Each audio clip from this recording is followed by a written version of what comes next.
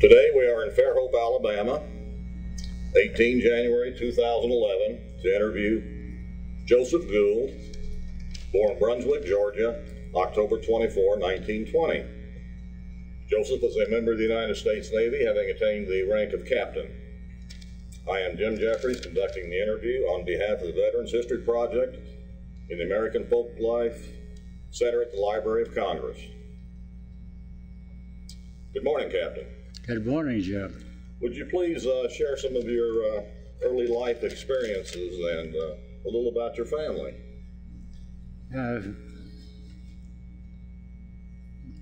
Mother and Dad gave me a very good background. Excuse me.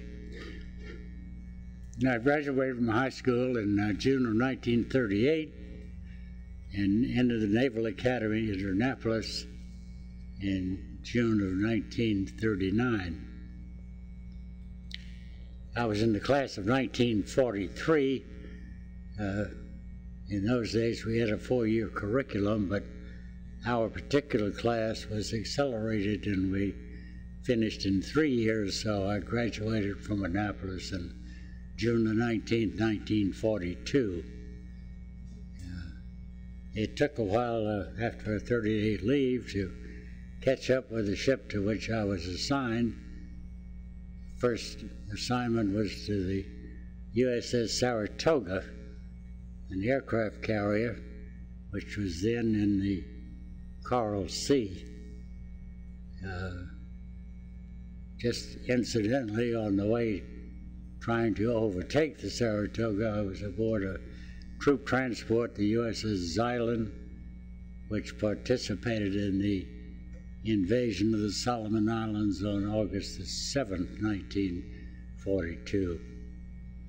We were on the across Iron Bottom Bay, the Solomon Island channel, from Guadalcanal at a little island called Tulagi, which was the destination of the troops that we carried. At any rate, I caught up with the Saratoga later on, and about 2 weeks after I went aboard, the ship was torpedoed. We went back into Pearl Harbor eventually and stayed in dry dock for 35 days, and then went back to the South Pacific. During this time, the Navy was looking for naval aviators and submarine officers. I applied for submarine school and it was accepted. I became a submarine officer and served 2 tours in training submarines, old 1920 vintage S-boats down in the Caribbean until the middle of 1945 when we decommissioned the S-11 and I went to Guam to be in a relief crew. While in that relief crew, they took a group of us, about 45 I think it was, and put us aboard another submarine tender, and we headed toward Japan.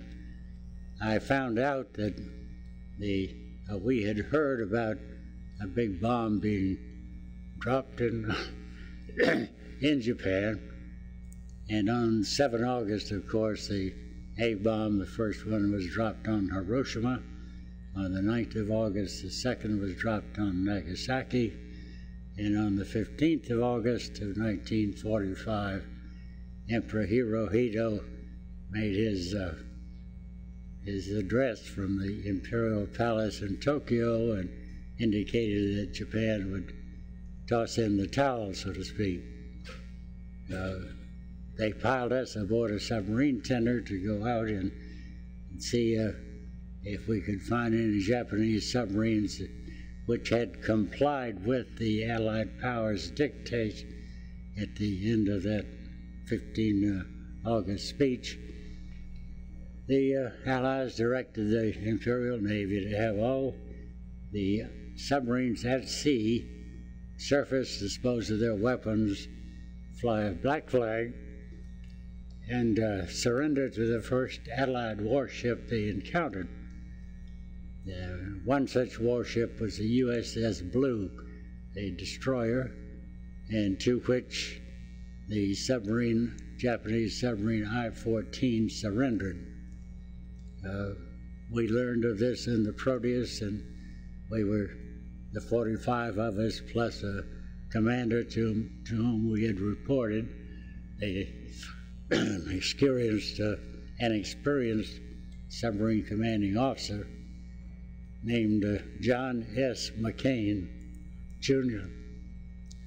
Commander McCain became our commanding officer of what we called a prize crew, and we got on a destroyer escort, hauled off over the horizon and caught up with the Blue, and believe me, the largest submarine we had ever seen. The I-14, as far as I know, it was completely unbeknownst to American naval intelligence that the Japanese had decided to build a fleet of 18 aircraft carrying submarines. It sounds ludicrous, I know, but the class that the I-14 belonged to, the I-13 and 14, carried only 2 aircraft, and a larger class, the I-400 class, carried 3. So these submarines would surface and the aircraft would take off from the submarine? The aircraft were carried in a great bulbous 12-foot diameter hangar, which was built just forward of the conning tower of the submarine. The submarine had a catapult, and the submarines also had a crane on the port side with which they could lift the aircraft out of the water when the aircraft came back to the submarine from its mission. The I-14 was 376 feet long, which is about 100 feet longer than an American fleet-type submarine. She displaced 3,700 tons and carried enough fuel to go around the world 1.5 times. The plan for these aircraft-carrying submarines, once they finished the fleet of 18, was they would go and bombard, the aircraft would bomb the west coast cities of the United States, and then going around and bomb New York City and Washington, D.C. They didn't complete the fleet, obviously, in time for that, so these 3 boats that we encountered, the I-14, I-400, and I-401, their final mission was to bomb the Panama Canal.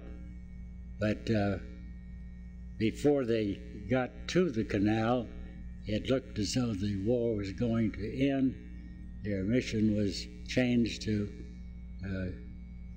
kamikaze raids on shipping, United States and Allied shipping at Ulithi. I think the Japanese decided that that late stage in the war, the destroying the locks in the Panama Canal wouldn't do much good to deter our transfer of shipping to the Pacific. The Allies already had about 3,000 ships. It's amazing, these numbers. About 3,000 ships in the Pacific altogether. At any rate, on the 28th of August, 1945, Commander McCain and the rest of us went aboard this I-14 and took over from the handful of destroyer sailors who were riding around in the submarine not knowing what to do with it. And my first assignment after we got aboard and got oriented a little bit was Commander McCain asked me to go take the little Japanese translator we had with us, the little young ensign who had been raised in Japan as the son of missionaries from the United States. Then he was the Japanese linguist. He knew the Japanese language. He didn't know the nautical terms very well, but we managed pretty well. And we went from stem to stern in the I-14 and made sure that all the munitions, ammunition, torpedoes, etc. were gone. the hangar was empty except for personal effects of Japanese who had been killed on Truk and other Japanese islands. I guess they had used their 2 aircraft as kamikazes down at Ulysses before we caught up with them. At any rate, we took the Japanese, drove the submarine back into Tokyo Bay under our supervision. We lived on the submarine tender to which the I-14 was moored until the Japanese government decided what to do with all these leftover sailors, and eventually we transferred them ashore and made a few alterations in the accommodations of the I-14 so that we could inhabit the ship and take it from there. By rearranging the accommodations, the Japanese crew slept on pads, of course, on little wooden shelves. We had to install some bunks for our plush American sailors. I inherited the second officer's stateroom on the I-14. That was the chief engineer of the boat. They had a slightly different sequence of seniority. The captain had his stateroom across the aisle from mine, and I had my little stateroom, which was quite well fitted out with a writing desk and a chair and a cabinet, and above a bookcase, and a wooden footlocker at the end of the bunk in which you could hang up fancy uniforms and things like that. I found that the bunk was a little too short, so we had to cut a hole in the side of the wooden locker at the end of the bunk so that I could get into it. Just one of the little things that go on. In between the captain's stateroom and mine, aside from a door, a watertight door leading into the control room, there was a shrine which the Japanese used and would bow to each morning before they started their work.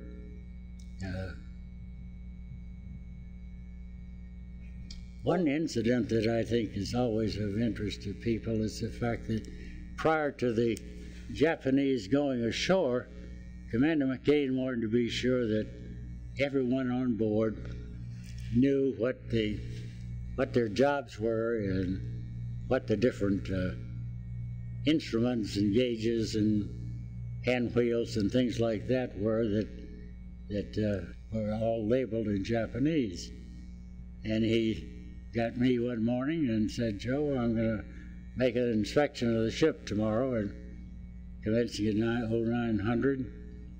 I want to be sure that these sailors know what's going on. I want a label on everything on this boat that is in Japanese."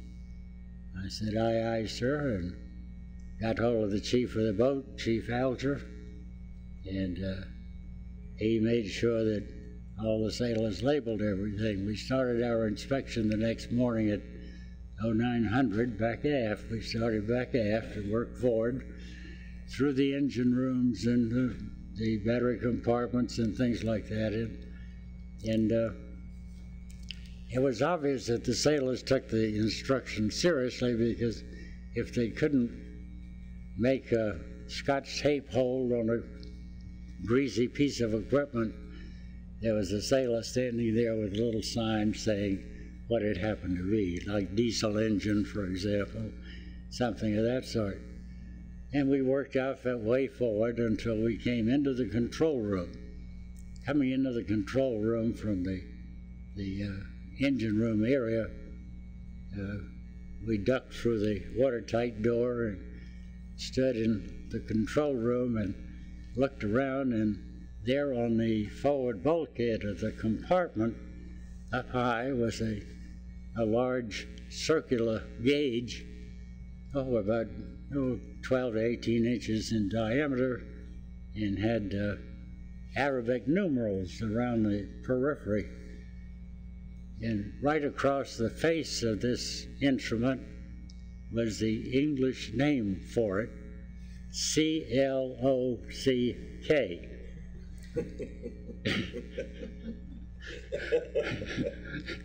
Commander McCain looked at that. He couldn't suppress a grin.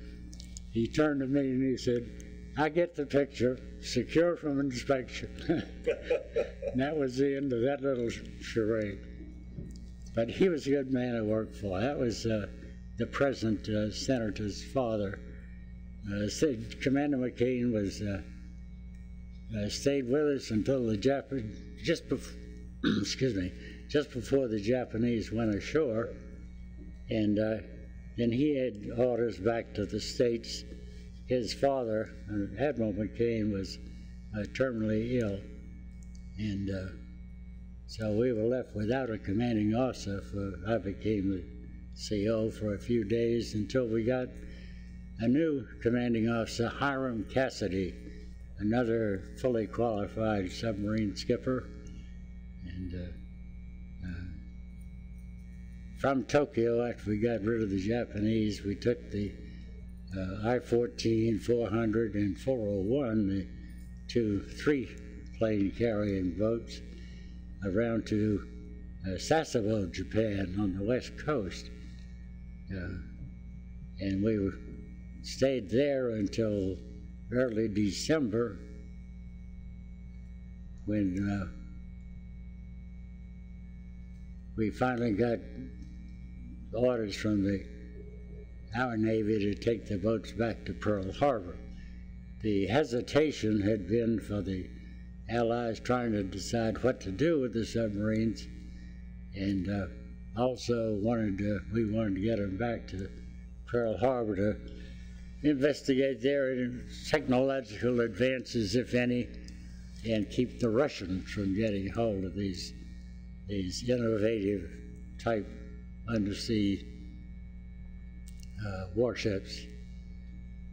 Incidentally, in addition to the 3 aircraft carrying submarines, the I-13 carried 2 aircraft, but she was in the shipyard at the end of the war and was not operational. The Japanese had a total of 28 operational submarines, some 23 of which they scuttled in the Sea of Japan, about 40 or 50 miles west of Sasebo. The Americans and the Allies scuttled them. The 5 that we kept and took back to Pearl Harbor were the 3 aircraft carrying submarines and 2 brand new attack type high-speed submerged submarines. The American fleet type submarine, which is the one with which we fought the Pacific War, submerged on batteries, of course, diesel, electric. They ran on diesels on the surface and on batteries submerged. And their top speed submerged was about 9 knots. And that was what we call the 1-hour rate. That would last about 1 hour, and then the batteries were flat again and had to be recharged. These 2 high-speed submerged Japanese submarines, a new class, the 200 and 201, would do 22 knots. Those were very innovative little guys. So they were very advanced. I beg your pardon? They were very advanced in their technology. They certainly were. We found that they had an excellent radar. Their gyro compass was of Dutch manufacture, and they had trouble with it. It had a variable error until our chief of the boat, Chief Electrician's Mate Alger, after we got into Sasebo, when we had verified the fact that the gyro compass had a variable error, LJ asked permission to tear the gyro compass apart and put it back together and see what he could do with it. And they had found an instruction book in German for the gyro compass, and they found a sailor on a submarine tender that could read German. So they went right to work, and sure enough, from then on, I, as navigator in particular, was very happy with the fact that our gyro compass had an error, but it was permanent. And it was about 2 degrees west. And before, it had varied from 3 degrees west to 5 degrees east. And that's no way to run railroad, so to speak. At any rate, they had some very good equipment. They had snorkels on these boats, so they could actually recharge their batteries while they were submerged. Excuse me. They had a pentameter log, which is a speedometer for a ship, which was excellent and very, very accurate. They had a depth-finding sonar, which was very accurate. In fact, I used it quite a bit in navigating from Japan back to Guam when we had overcast most of the way, and I couldn't get any star sights. But going back a little bit, before the Japanese left the ship in Yokosuka, I approached the old Japanese commanding officer one morning. Oh, by the way, most people want to know how the Japanese behaved, and I can only say that to start, they were, I guess, docile, and then they became friendly. I think the sailors from the Blue had broken the ice with them and let the Japanese sailors realize that the Americans were not the monsters that some of the Japanese propaganda had pictured us.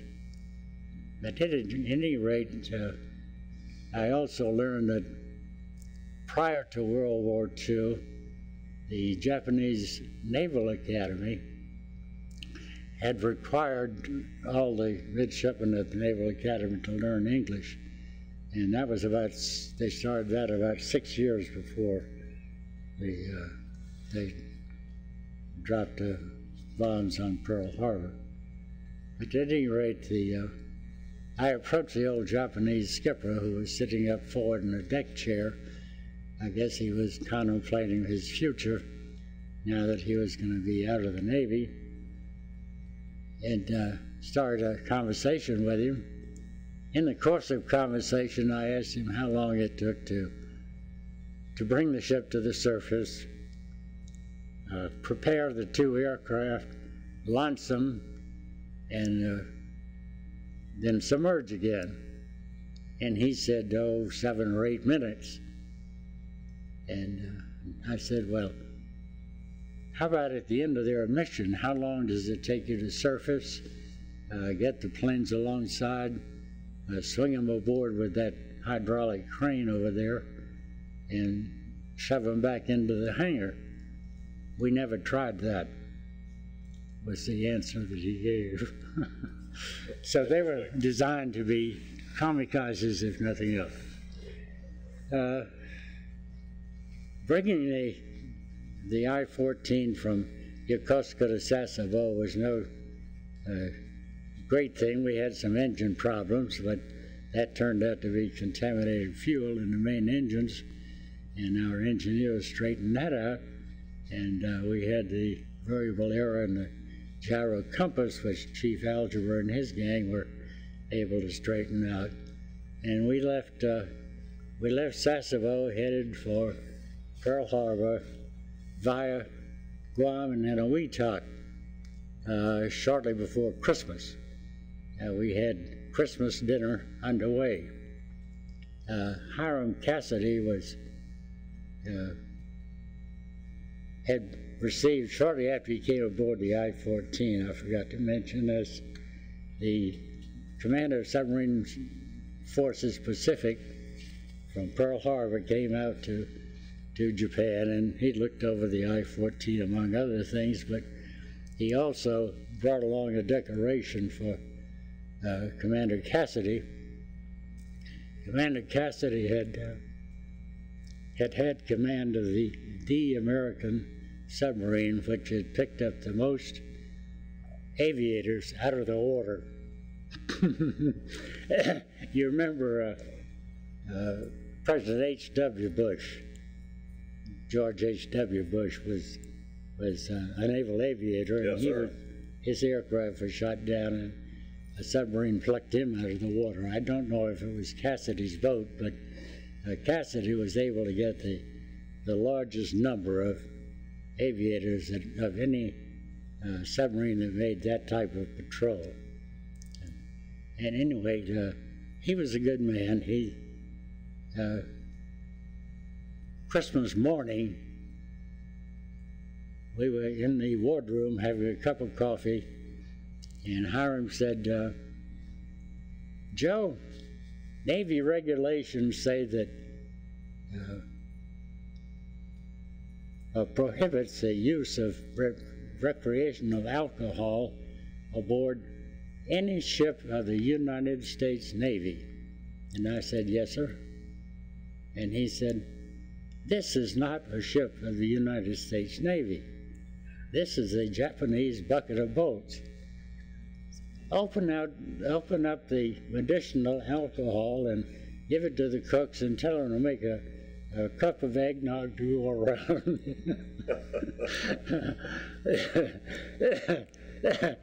Excuse me.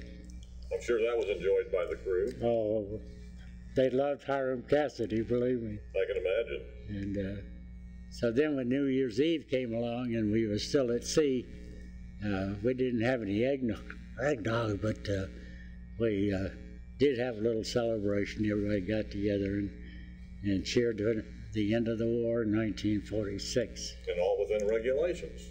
Pardon me? And all within regulations. Absolutely. Yeah.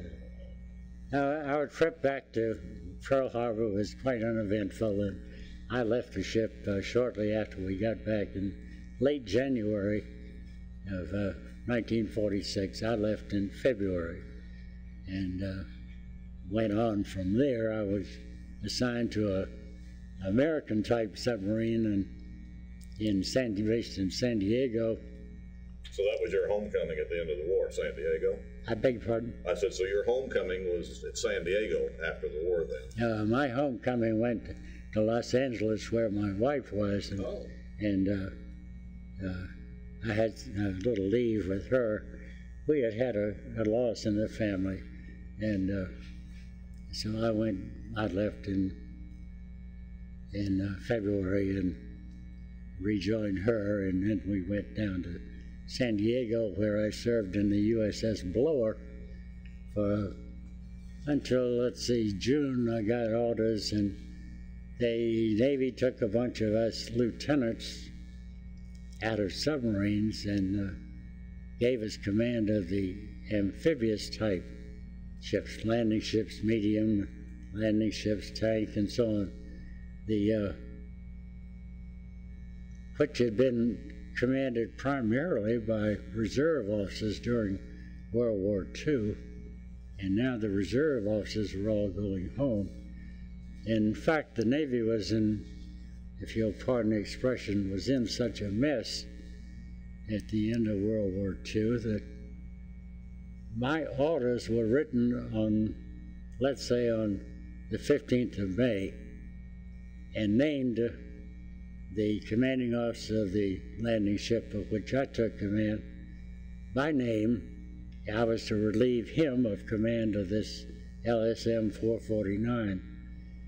And I found out after I got to the ship that on the 15th of May, that young lieutenant had been out of the service for over a week.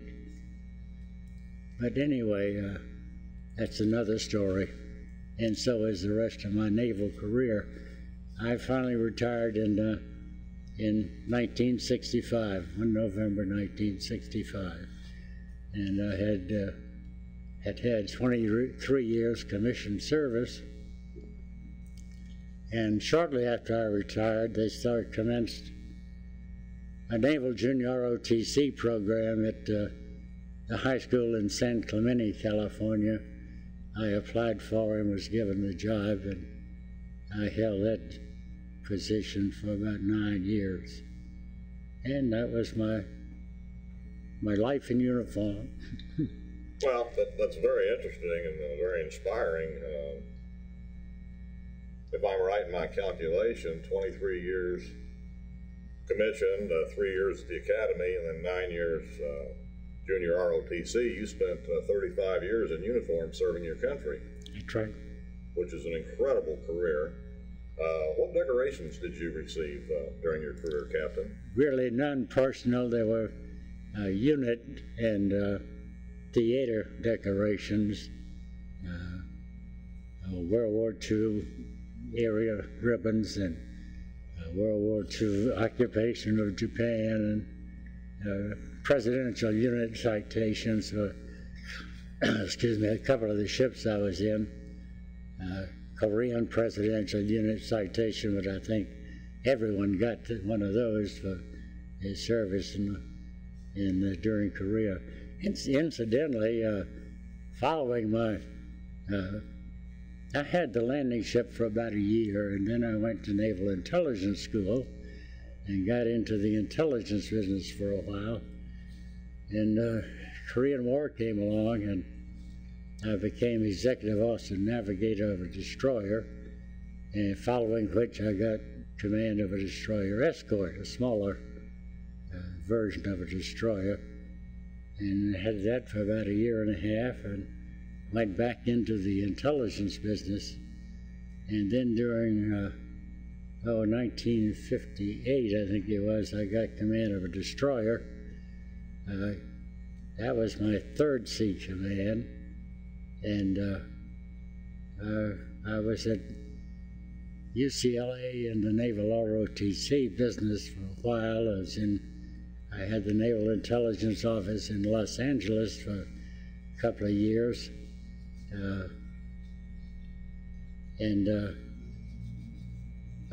My last sea command was I got into the mine warfare business, and my last sea command was a squadron of 15 ocean minesweepers. That was during the Vietnam War. And I didn't get to go to Vietnam, but we had to send a division. My squadron consisted of 15 ships and 3 divisions of 5 each, and we kept a division of ocean minesweepers in Vietnam on duty over there. My last tour was in Pearl Harbor again, which I spent about half my career in shore duty and ships based in Pearl Harbor. And my last tour there was I was the Fleet Intelligence Officer, Pacific Fleet Intelligence Officer, on the staff of Admiral Thomas Mora. And then I went into teaching high school and Naval Junior ROTC, and we had, out of 100 students, we had, I think 6 went to the Naval Academy and 2 or 3 to the Merchant Marine Academy, a couple of the Air Force Academy. I don't know how they went wrong, but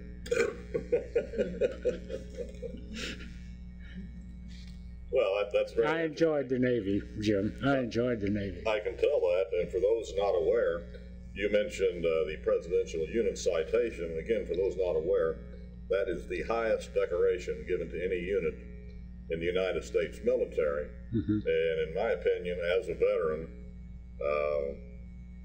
to win the Presidential Unit Citation epitomizes teamwork at all levels, from senior command right down to the lowest private, seaman, what have you. So I must congratulate you on that. That's outstanding. Yeah, we had some good ones. I'm sure you did. Some good sailors, believe me. Have you stayed in touch with some of your old friends from those days? Yeah, I'm still in touch with classmates from the Naval Academy, and there's one fellow, well, Chief Alger that I mentioned, wrote me at the Bureau of Naval Personnel. He saw me on the internet. My stepson, who is retired just recently as a Rear Admiral, put me on the internet, and what they call the Navy Log is part of the Navy Memorial, that Lone Sailor Group Memorial Service, and my picture and my 4 top commands and things like that, and he wrote to me at the Bureau of Naval Personnel, forwarded a letter to me. I was living in Hawaii with my son, Katrina having chased me out of Ocean Springs, Mississippi, and the letter caught up with me out there. That's part of another story which leads into the National Geographic documentary Hunt for Samurai Subs, which they completed in November of 2009. Unfortunately, Charlie Alger passed away just a couple of months before the documentary was completed, but they had investigated using some information that Charlie Alger had and found the I-14 south of Pearl Harbor in about 2,400 feet of water. The Hawaii Undersea Research Laboratory has 2 deep diving research submersibles, and Terry Kirby and Steve Price were piloting the one that went down and found the I-14. They had previously found the I-400. They just stumbled across it looking for something else south of Pearl Harbor. But at any rate, that's another long story. Any other questions, Jim? Yes, sir. Can you share with us how, having served during 3 wars, World War II, Korea, and Vietnam, how that shaped your life and your attitude and outlook? How did it affect me? Yes, and your outlook, your perspective on this country.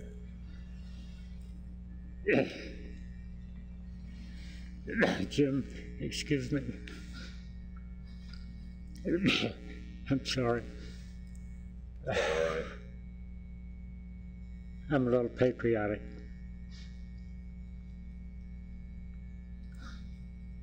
Let's talk about something else for a minute. All right, certainly. What have you been doing in the years since you've been out of uniform? Well, while I was teaching in high school, I also got a real estate license in California, and my second wife and I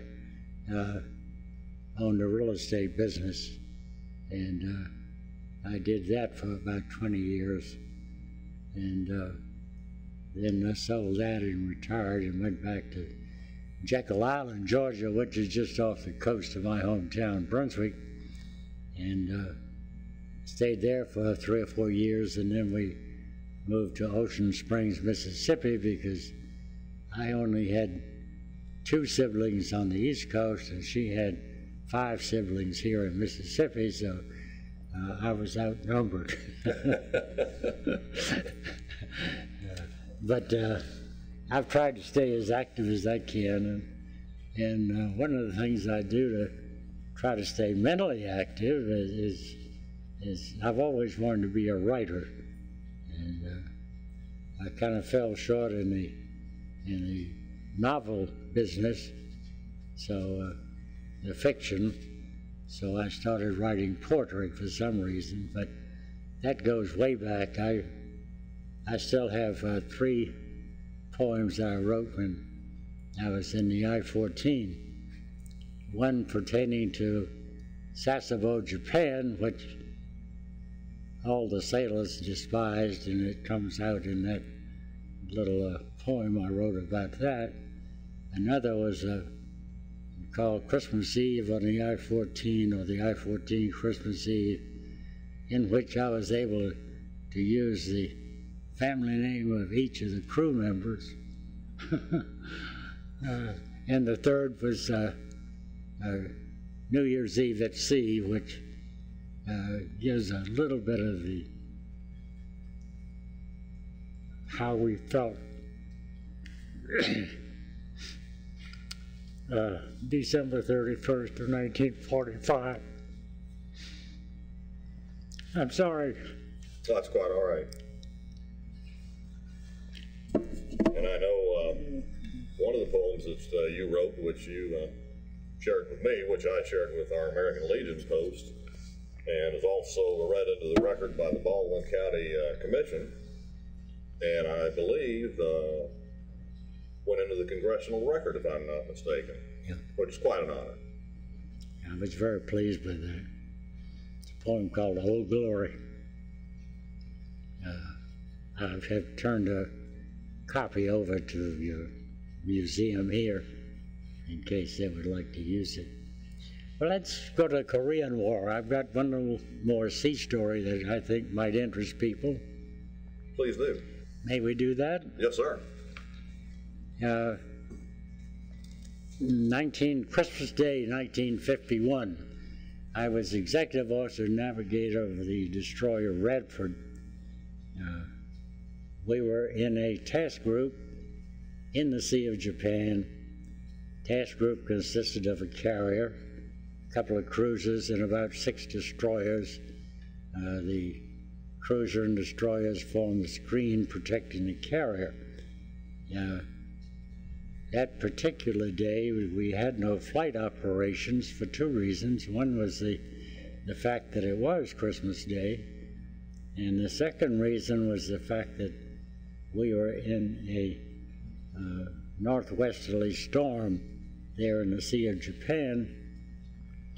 The water temperature was around 38 or 40 degrees. The wind was terrific. The seas were large, and we had slowed, the commander of the task group had slowed the onward speed of the group in order to give these small boys, as they call the destroyers, a more comfortable ride. But still, at 12 knots, the bow was going under the water and then tossing the waves all the way back down the main deck. When you have green water going down the main deck that way, you prohibit the use of the main deck and have everyone use the boat deck, which is another level higher, about 10 feet higher, to go fore and aft on the ship. And we had done that, and still we were, well, I'll show you how cold the weather was. The salt spray on the boat lines, the falls, boat falls we call them, the ropes that raise and lower the lifeboat, the salt spray would freeze on the rope itself. We had prohibited use of the main deck, and nobody was using it. They were all using the boat deck for fore and aft passage. Excuse me. We had aft on the port side, we had a line reel, a line on which we kept the large manila ropes that we used to tie to the pier. It's about 8 feet tall. It was secured at the upper and lower ends and stood vertically. One of the seas hit that sufficiently that it came loose at the top end and was banging around on the deck, and could have caused some more damage. The officer deck requested and got permission to send a couple of men down to secure this line reel. We sent a boatswain mate second class and a seaman. They both put on life jackets and had safety lines tied around their waists, and They went down the ladder to just forward of where the line reel was, and they got it secured so that it was not banging around anymore, but it was lying flat on the deck and still. And the bosun mate started back up the ladder and made it up to the boat deck, and the seaman had 1 foot on the ladder, as I was told later, when another wave came crashing down the port side and flipped the seaman outside of the lifelines, and he was dangling by his safety line when another wave came and parted that line, so that we had a man overboard on the port side in very rough weather. The lookout who had up on the bridge, who had been assigned that task, had been keeping an eye on the 2 guys, and as soon as he saw Alexander flip outside the lifelines, he called man overboard, port side, and the officer of the deck did all the right things. There's a maneuver that we had all been taught.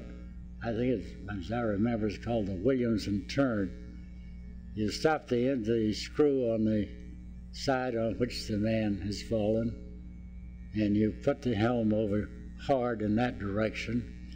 That stops the suction of the water that might pull him under the hull of the ship and kicks the stern away from where the man has gone over, hopefully. And once the ship is turned 90 degrees, you then reverse the procedure and make the circle the other way and come back through the water in which the man fell. It works fine in calm weather. In this particular circumstance, it didn't work that well. And of course, by this time, the skipper and I were both on the bridge, and the commanding officer had taken charge of what was going on.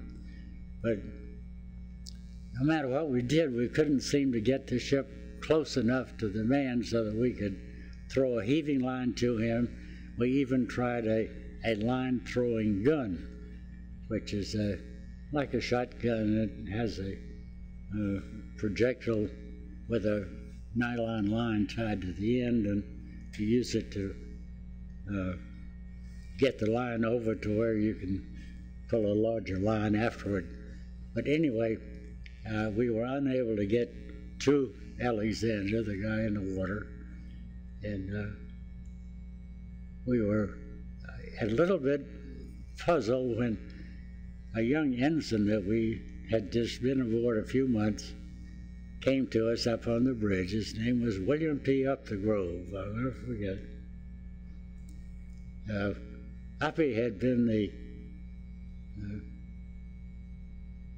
the captain of the swimming team at the University of Michigan, where he went through college on the Naval ROTC program and got his commission as an ensign in June of 51. In other words, he was really a fresh-caught young fellow. But he came and volunteered to swim out and get Alexander. Captain said, "Are you sure?" And Uppy said, "Yes, sir." We put a life jacket on him. He stripped to his skivvies. We put a life jacket on him, tied a safety line around his waist, and wished him Godspeed. And you would have sworn that he had an outboard motor